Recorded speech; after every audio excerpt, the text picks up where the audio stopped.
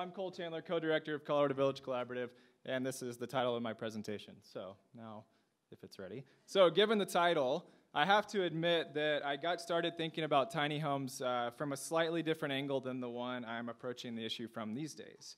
If you're wondering who this handsome, silver-haired man is with a slight resemblance to me, it's my uncle, and that is a literal tiny home in his literal backyard that I helped him begin to build back in 2012.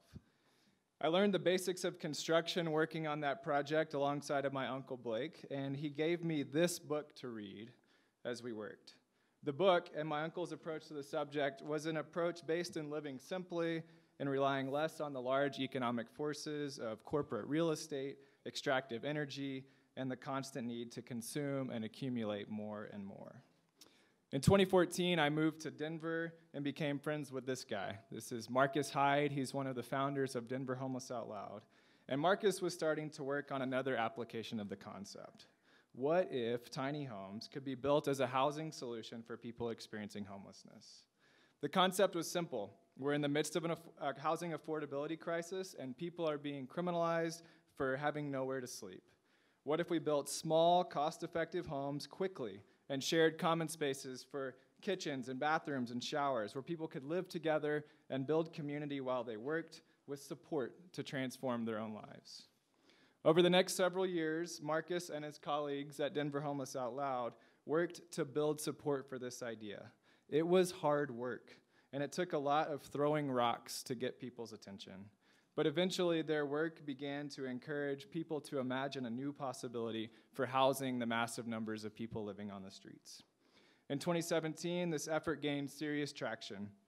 Thanks to the efforts of the Interfaith Alliance of Colorado and the Urban Land Conservancy, we had land available. Thanks to some strong advocacy and political will, we found a zoning pathway.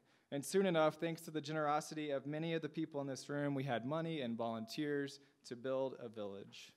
On July 21st, 2017, the beloved community village opened, and 12 people who woke up on the streets that morning had keys to their very own homes. It was an amazing day, and my friends from Denver Homeless Out Loud and Interfaith Alliance and Bayard and Radian and Whiting Turner and the Buck Foundation and more all watched with joy as people moved from their camps into their own homes. Suddenly, 12 people had homes, but the work wasn't over yet. We still needed to know if this crazy idea would even work. Would it produce any positive outcomes? Over the next several months, the University of Denver studied our pilot project, asking what were the impacts of the village on individuals, the organizations involved, and the surrounding community. The initial individual impacts were positive. We were housing people who were previously underserved by the existing shelter system, and these people were staying housed at a retention rate of nearly 90%. They reported an increase in satisfaction, a decrease in anxiety. 11 of the 12 residents were employed or enrolled in school. The individual impacts were amazing. So living in housing is better for a person than living on the streets. That's not rocket science. But what was the impact of this intervention on the surrounding neighborhood? A random sampling of 20 neighbors were surveyed on the impact of the village on traffic, safety, noise, and sense of community, and the results were positive as well. Nearly 80% of people approved. And then there's this question of crime, which is not a question that we ask when young white millennials with man buns move into a neighborhood, but it is one that we ask when people experiencing homelessness do. And the impacts of crime are positive as well.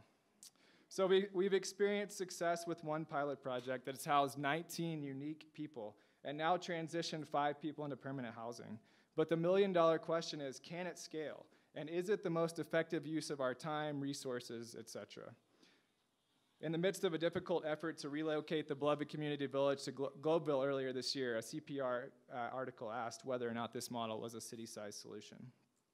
So we know that this model won't work for everyone, but we think that it's an important model for a segment of the population. And that real number that we're focusing on is the 1,300 people that are currently living on the streets because they have barriers to accessing the existing shelter system. Because they're couples, they're LGBTQ people, they're people with pets, people with disabilities, people who are working, who just need a better option for themselves. Rhonda was one of these people. She had a pet. She lived along the banks of the South Platte River. She came to help build the village every single day during the summer that we built it. By October, she had moved on into permanent housing and became our first resident to move through. Ray is another individual, a veteran, who lived on the streets on and off since he was a teenager. He hadn't had an ID in 30 years. He moved into the village, he gained an ID, he got employment, and he moved on into permanent housing in about 14 months. So that CPR article that I referenced earlier, there were some experts who were quoted suggesting that tiny homes just don't make sense. Why don't we just skip the tiny houses altogether and put people in permanent housing right away, asked one expert from New York City. And then we already have the success we're yearning for instead of having people wait a year to get there. But the reality is that we can't build housing fast enough to do that. People are already waiting a year and more. Ironically, for some of the same reasons that I found myself originally interested in this subject, maybe tiny homes do make sense.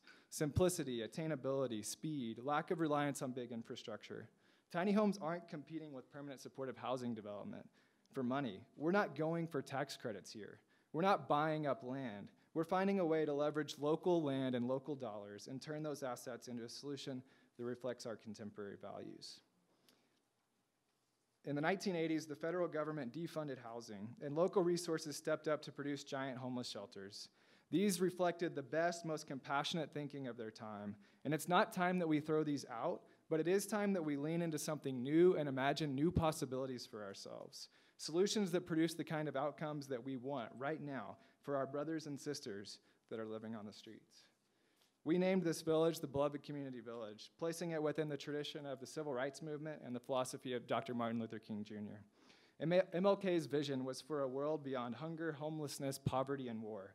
And the crazy thing about that was that MLK actually believed that that vision was attainable here on the face of the earth right now. We believe that too. And if we lean into what President Lincoln called the better angels of our nature, I believe that we can attain this vision here now among us. Thank you.